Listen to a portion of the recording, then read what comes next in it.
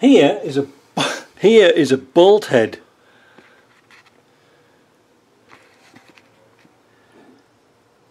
So where's that come out of?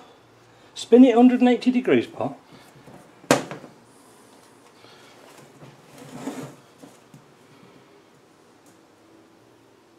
Where's that come out of? Can we turn the diff round? Can you turn it so I want to see. No, like, can you turn this piece? Oh, okay.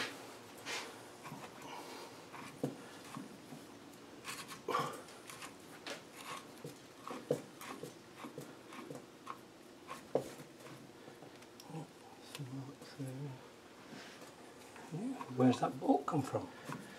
I was just trying to see if there was a bolt missing. Yeah.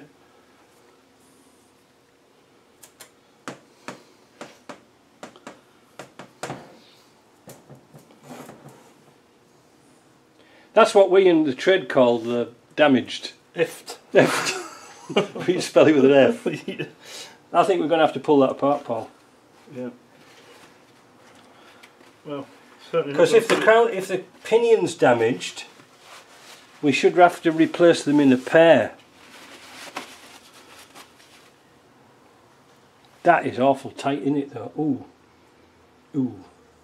Can you see down like there? The crown, the pinion. Oh. Yeah. Oh. Something snapped off there. Look at this here. I bet they're all wanting to see, but you can't. It's going to be on next week's episode. Right, I tell you what. Tune in next week. Tune in next week. Yeah, that's right. Look, we've got nothing to lose, but to pull these bolts out of here. Yep. We're not going to bother changing the settings of the bearings. We don't know. Now that's a bolt in there. Where's it come from? Either left in there from somewhere else. Yeah, but like you say, it's come from inside, I guess. But all the bolts seem to be in the. Wait a minute. Hold on a minute. There's no bolt heads on any of them. Look. I was looking at this side. See, there's the other end of the bolt. Can you see here? Yeah, yeah, okay. There's the head. There's the bolt. Where's the head? None of them. There's no heads on any bolts. Are they all sheared off? Yeah. Look. But where are they? They're not there. See? There should be bolts going through that way. Christ, you were lucky. You're lucky that's held together. If that went in Mexico, you'd be a pile of bones by now. They'd have robbed you blind.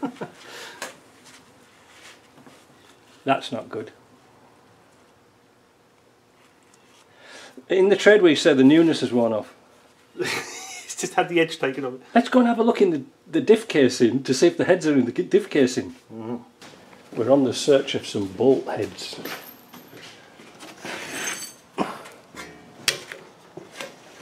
Oh, put your hand in here, Paul.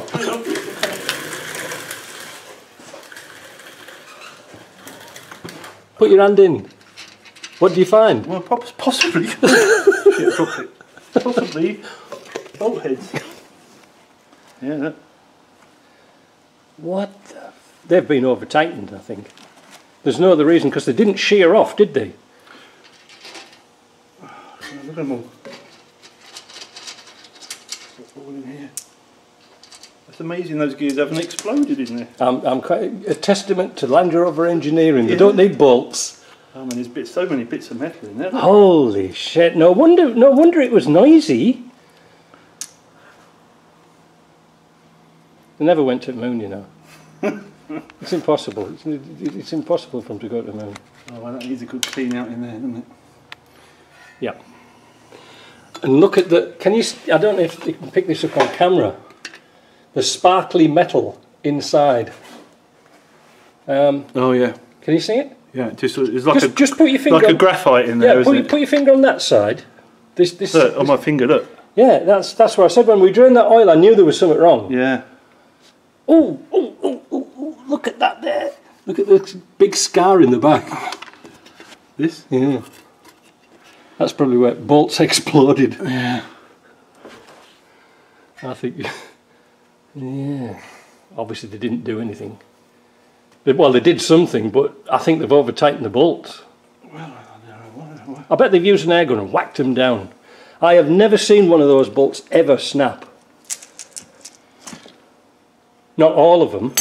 no. That's what threw me off when I was looking at them. I thought there was It looks so one. neat and tidy, doesn't it? Well, let's go back to the bench and we'll take that diff apart and see what's salvageable. Okay. All right. This bit I'm not worried about. I'm concerned about those drive shaft ends because if they've got contaminated, you know, the ends of the shafts. Yeah, yeah. We said they were a bit spiky, eh? Yeah. Yeah. And we can compare them with a good one. Okay. And see. Right. Do we need these or not? No? Well, I don't think we need them. Not for anything. No. Well, we could weld them up. Evidence. Evidence, yeah. Don't buy anything from so-and-so garage. Yeah. You see, this is the strangest thing. They put metric bolts through here, but they've got 9/16 bolts going through the flange. Yeah. Yeah. Let's pull it off and see what we've got. We've got it real tight? Good.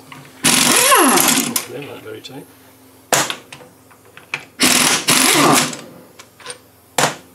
I didn't like the way it sprung apart either. You know what I mean?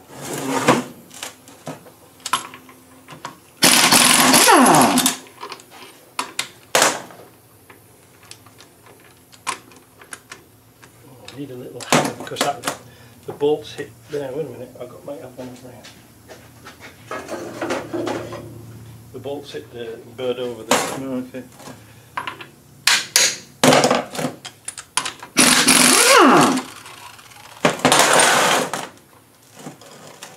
Just take them off. You're supposed to take all these rings off and stuff. But I've got our little dismantling tool available in the shop. Oh, wait a minute, Paul, I've got it. You got it.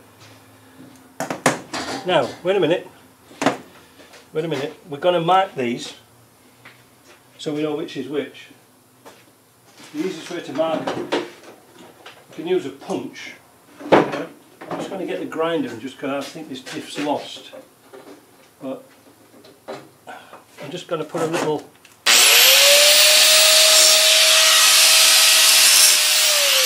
Alright, so we can't go wrong because this is this one and just a little mark like that.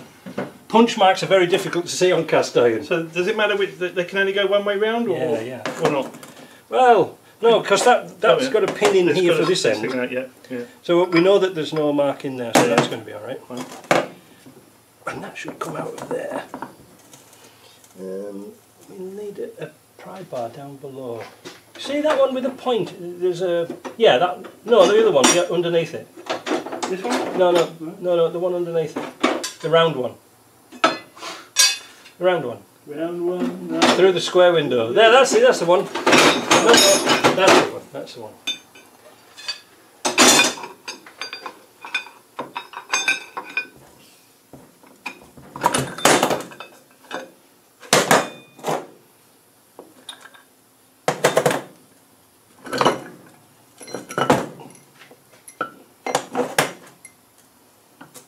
Bearings alright. Bearings alright. Look at that though. There's not one bolt head on there. No. Not one. Damaged that. Oh, look at that's finished. Look. Got a big chunk out of the pinion. Yeah. See there though? A couple of places that. Yeah, no, that's gone. And I bet you that's tight as a tiger. Oh no, it's not too bad. Look at the metal in it. That's what, 15mm? Okay. Oh, I tell you what, we'll get a big socket because we've already got this gun here. I'll pass it out to you. Is it 15? Or is it 13? Well, it's a little bit, but that'll do, I think. Yeah. It's a Land Rover 15. Yeah.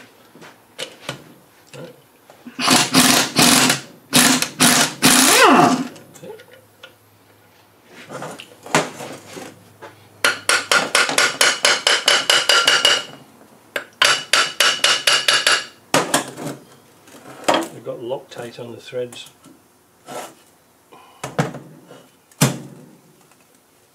I wonder if we could put something in there and bang it down. Oh, well, we've got nothing to lose, have we? Well, only only our only a diff. Yeah, only a diff.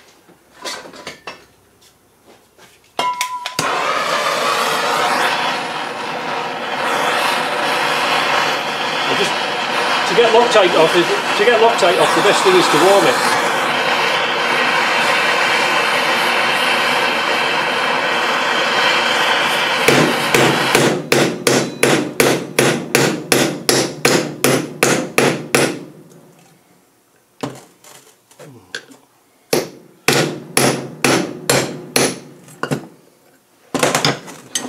Will that one do it? Oh.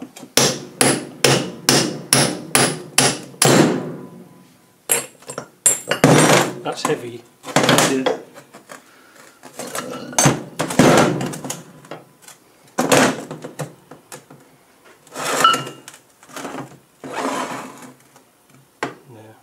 Yeah.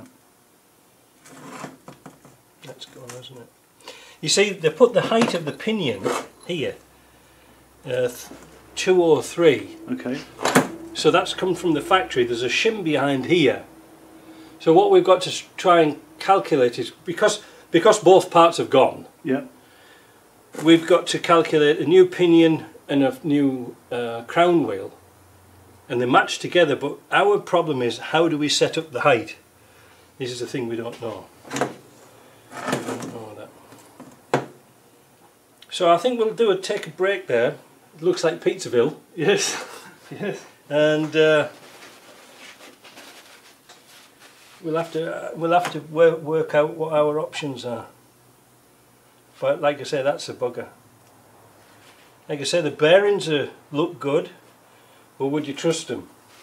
Well, I think if we're going to the extent of refurbishing this, then Or get an exchange diff. okay, yeah, It might be worth the trouble. yeah, Because there's that. straight It gets to swap. that point where there's like 55% parts needed. You might as well get an exchange one, because Yeah. it saves time and trouble, Yeah. doesn't it? Yeah. I don't want to sort of be a burden of bad news, but that's, I've never ever seen bolts shear off like that before. That should just, you should unscrew that, Yep. Just pop it off. Yeah. It shouldn't be that tight. Well, let's go and get a bite of lunch, eh? Okay. The bearings, yeah, it's hard to see what the bearings are like, but oh, you see how it's not blue, but it's like There's a tinge. It's tinge. It's worn, isn't it? The newness is worn off. All right. So we've been playing around trying to get this off. I've got to get that bolt out of there before we can get this ring gear off. It's kind of obvious now what's happened. Because the bolts have sheared off, this has been flexing under load. And what we've sort of decided to do is get an Ashcroft heavy duty one with a pinned differential. We can show you that later, but what the pinned diff does, it has a pad here and it allows the constant mesh of the pinion, which is trying to force this away, which is probably accounts for why the bolt head snapped off, because this is remarkably thin and it's just too much load for it. And it could be because the vehicle weighs 3.5 tons and these are not particularly heavy duty axles. So like I say, by the time we pay for parts, and I haven't got the tool to set up the pinion, and you can see how stubby that pinion is, and it's got another bearing there. We're going to go for the Ashcroft heavy duty one, which is longer, it's more stable, it's less flexibility. It doesn't make sense for us to repair this, I'm afraid. And again, it's going to go down to South America, and this is the last thing you want to go when you're overseas. I think it's crazy how they've managed to get away with it without a Salisbury axle, but I think they've lost the license to do Salisburys. I don't know, but this is a 4-pin differential, so that means 1, 2, 3, 4 pins in here. But again, I don't know. Crazy. So what we're going to do is we're going to try and get that out, obviously, and throw all the scrap bits out, and we'll put it on the shelf. I don't know whether we'll use it or not in the future, because there's not many Pumas come here, but Ashcroft had a solution in stock on the shelf ready to go. It makes sense just to replace the whole unit, bolt it in. The drive shafts work out nice. We've compared the splines on 24 spline off of Salisbury, which fits nice and snug in here, so I don't think we've got any worries about the splines. They feel, you know, shaking them about, they feel good. And again, look at every single bolt broke off, every single bolt. Man, that could have caused an awful lot of damage. That could have locked up on the road. Imagine that, eh? So that's it for now. We'll keep you informed when we get our new diff. See you later.